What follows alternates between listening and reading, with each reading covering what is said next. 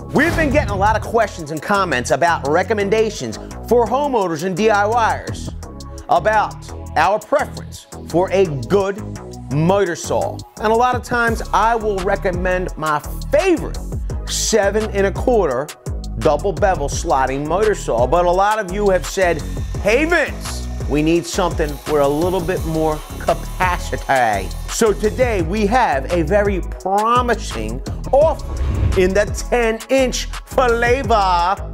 And it's going to get unboxed, set up, and we're going to look it over right after this message from our sponsor, VCG Construction. Head on over to the merch store where you can get hats, hoodies, t-shirts, tech shirts. The link will be down below.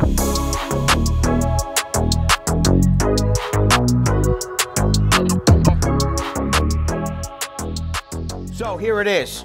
Skil has a dual bevel sliding miter saw offering.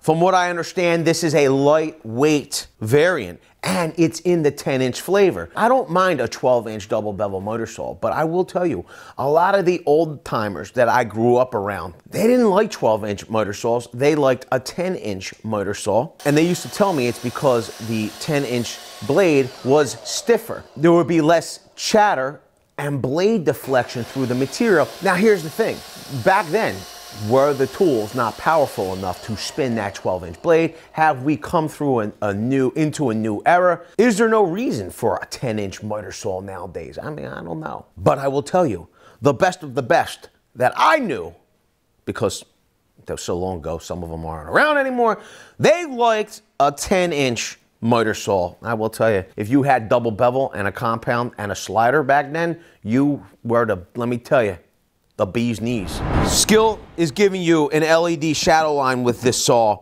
This is dual bevel. I'd like to see how they accomplish their bevel, and are there any positive stops. We have sliding rails. I guess you do if you have a sliding miter saw. You'll see that it is a 15 amp 10-inch saw. They're giving you a 3-year warranty. This is product number MS6305-00. The powerful 15 amp motor delivers 4,800 RPM for quick, detailed cuts. The slide rail system provides linear bearings that allow for smooth and accurate operation to cut. It's got increased capacity. Cross cuts material up to 2x12 at 90 degrees and 2x8 at 45 degrees. It's got a horizontal grip handle, which I'm used to, so I like it. It's got an LED shadow line. I like to see how that works out.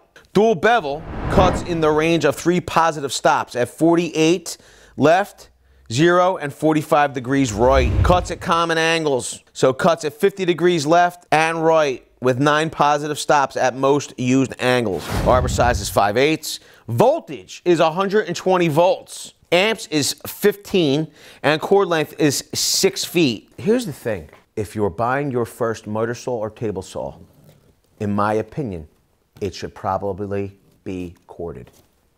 Especially as a DIYer or a homeowner. When you pull out your saw, when you finally get around to doing your project, all you need to do is find an outlet and an extension cord. There's a lot going on here. We have a material clamp, put some handles here. We got a dust bag.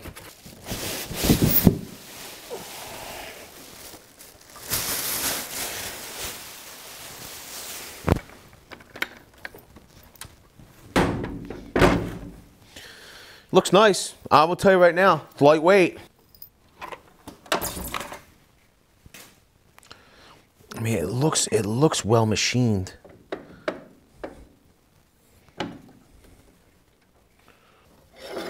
Slide our fence in here. It's heavily greased as well. We have our sawdust bag. Let's install that. Here's our material clamp. Let's put that off to the side for now.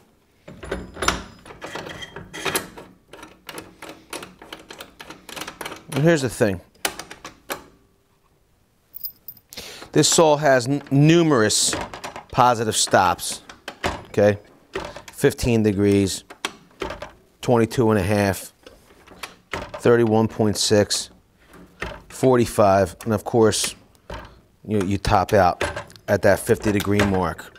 Now here's the deal. A lot of times people will, and I understand moving quickly, wanting to just rely on that positive stop. Me personally, I still like to, even if I'm in that detent, I still like to tighten down with my clamp. You're giving that extra assurance that it's where you want it to be, and it's not going to move. It's not going to accidentally pop out of the detent. The other thing is that, I don't know, maybe it makes those detents last longer. They're more accurate over a longer length of time. Or maybe not. But I like to clamp down.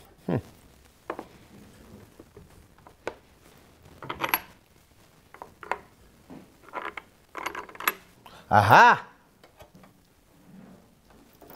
Nice. We'll tighten it down as far as we can with the Phillips. And these are not Phillips screws. Pretty funny. I might have a better solution. I do. This Allen key is not supplied, but it definitely is going to make it easier. If you got the tools, people, use them. Use them. Now, after you run it down, okay, it's not a big deal to snug up using this Allen key. Now you got your top handle installed. Whoa! There we go. I'm going to put this Allen key back here for safekeeping for a moment. I'm going to put this aside, back where it was. As far as rails go, I mean, they're pretty smooth. That knob to adjust your bevel is actually here at the back. There's a positive stop at 0, okay? We have a stop at 45 to the right. Let's slide our fence out. If we go the other direction to the left, we have a stop at 45.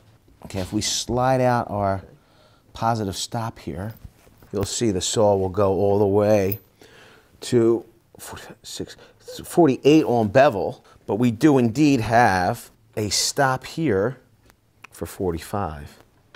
Even if you were going to use your preset at 0, you're still going to want to tighten your bevel lock.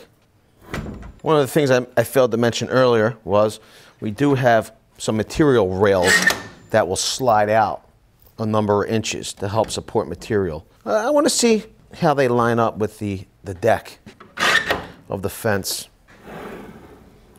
But before we do that, let's slide our saw back. Let's grab our combination square. You see that? I mean, right out of the box. It's pretty doggone close, if not perfect. You seeing it? Let's check the other side. It's dead on. It looks dead on. I mean, that looks pretty good. Come to the other side here. Look at that. Wow. You see that? Let's get a piece of molding, see how an outside corner meets up. All right, now that we have the saw plugged in, you'll see we have illumination. I guess you could turn the illumination off up here. Now, it adds light to the workpiece. It's going to cast a shadow instead of using having a laser for your cut line. These shadow style positioning systems, they don't necessarily do the greatest job of sending that cut line down onto your material so you can see where your cut's going to be. At that point, like literally, like look where that cut line actually shows up on the material.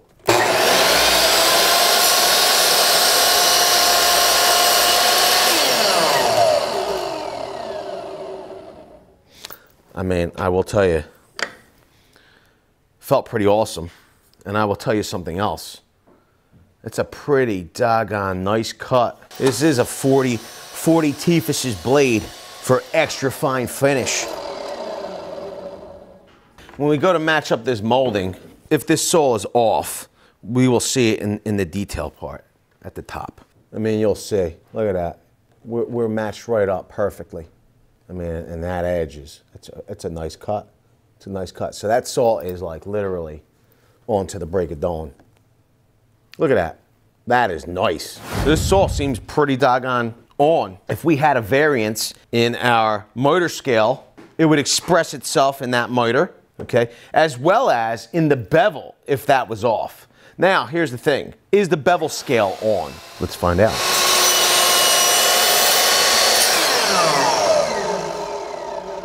What we could do to check our bevel scale is, let's move the saw to our first stop. Now, here's the deal. Our first stop is literally, it's at 46 degrees, okay? And if we wanted to make a matching cut, let's move over here. But here's the deal. I feel like I want to adjust these. I'm gonna unplug the saw. I'm gonna bring this out. That's dead on, no? You wanna lock down our bevel nut. Okay. And we're still on to the break of dawn. This side needs a little adjustment too.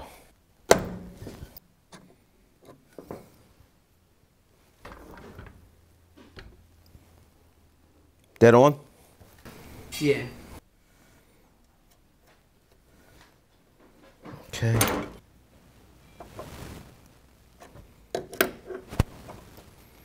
Okay. Want to confirm?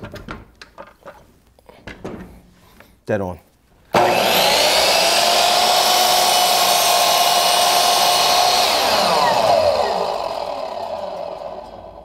Let's see if we could do that again with the saw flipped to the other side. What we need to do to complete our cut on bevel is pull out that right side of the fence. This is really good, okay? Our bevel's on. Now, here's the deal. Our bevel did require some adjustment. Our stops required some adjustment. But now they're on. They're really nice. I mean, you can see it's a perfect cut. And if there was a flaw, the flaw would be expressed here. We would be able to, this was where it would be most noticeable, okay? Where the profile becomes detailed. Up against the fence, right? The left of the blade, wow, you're looking at right around like 5 inches of capacity against the fence. You'll see that the molding will just squeak by the drive motor. You see that? To the right of the blade, you know, it looks like you're comfortably cutting up to 3 5/8. You'll see that out here, like we're contacting that dust chute and all, but nothing else so far is contacting.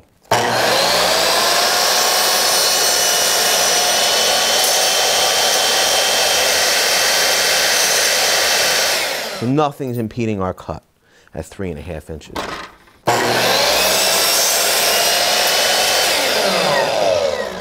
Pretty good, look at that. Start moving into larger materials. Like I said earlier, you're gonna have to flip that material flat. Like this riser. Okay, this material will fit up against the saw flat, and you would think to yourself, oh yeah, well, you know, I could get it in there to make the cut. For demonstration purposes only, let's say we pulled our guard back. Okay, enough to start the saw and contact the material.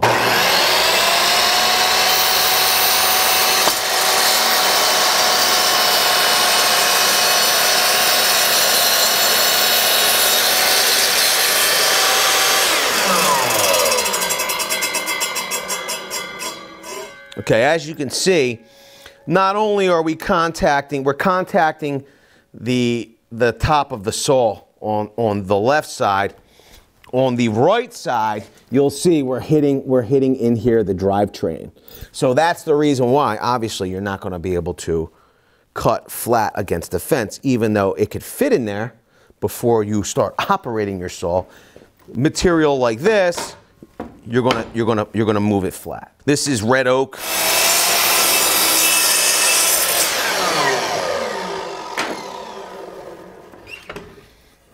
I mean, it's a nice cut. The saw had no problem moving through the material. I don't think we heard any strain. I did hear, you hear that hum that lasted for a few seconds? Let's make another cut here.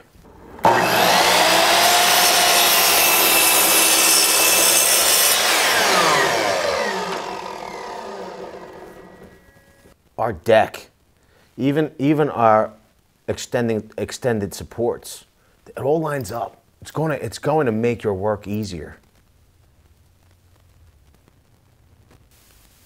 And if you're a homeowner or DIYer and you want to make your work easier, then smash the like button, because it's free for you to do.